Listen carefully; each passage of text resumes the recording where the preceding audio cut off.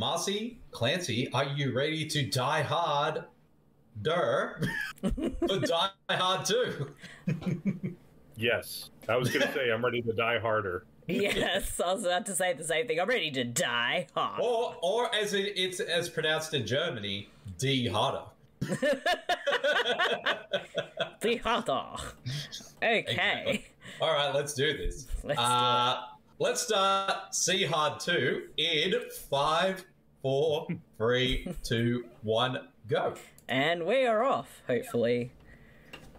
Yes, we are. It's Bede's favourite, 20th Century Fox, who is no longer called that. It's 20th Century Studios now, Marcy.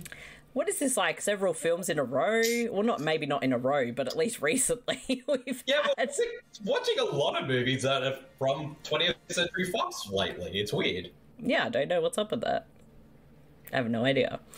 Indeed. I have not seen this one for a few years, so I'm very excited to rewatch it. Die Hard 2. I like how it just gets right into it. It doesn't... Nothing, just boom. Yeah. It's like, you think you're having a bad day? Well, at least you're not John McClane for the second year in a row. Hey, it's that guy who's in, like, a lot of movies. That's the cop. Whose name I can't even think of. I got a New York accent. What are you talking about? I believe he played Joey's dad on Friends. I'm going to find out who he is, because I am currently trying to figure that out myself. Do we know what his name is? The only thing I have here is, like, John Costello? I'm probably wrong. Could be anyone.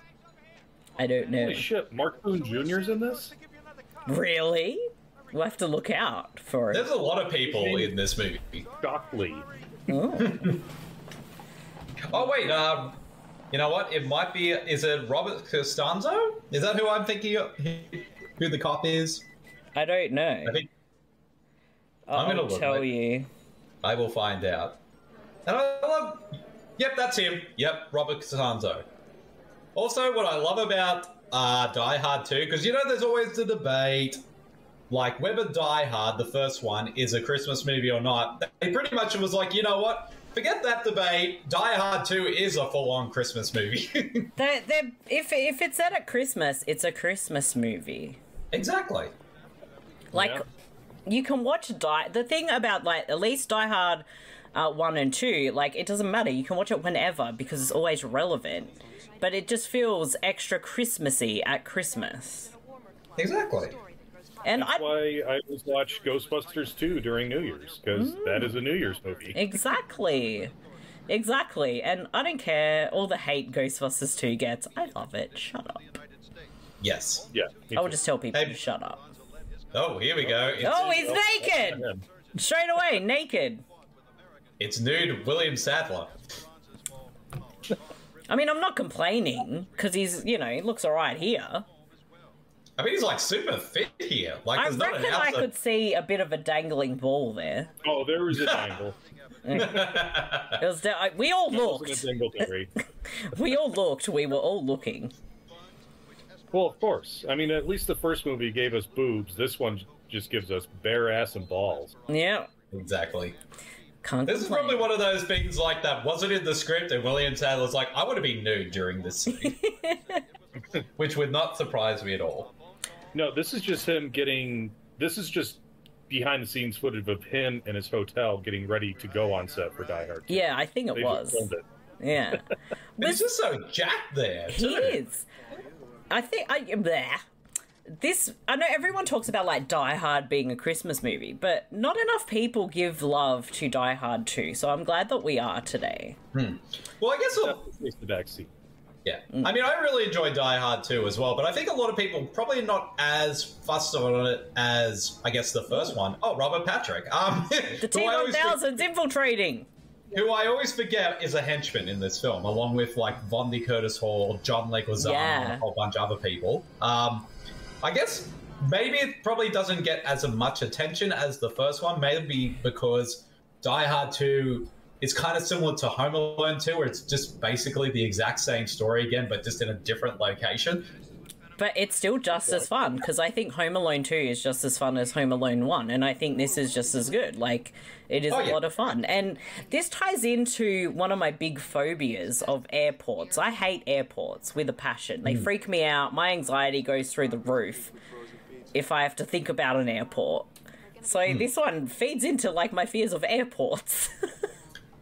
But it also feeds into my fear of airports. Mainly, like, I don't like flying when there's, like, clouds about or storms or anything like that. I just want a pitch clear blue sky, and that's about it.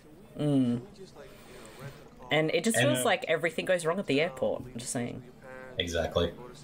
I get anxiety when I get the bill at the bar at the airport. Yeah, why does everything cost 5 times as much at the airport? Like, get fucked. No joke. I guess, I don't know. I think I remember, I might have told this story once on one of the shows in the past, but I remember being at the airport once and getting an orange juice that cost $6. Yeah, sounds about right. And I'm like, this better be the best damn tasting orange juice I ever tasted in my life. Oh, wait!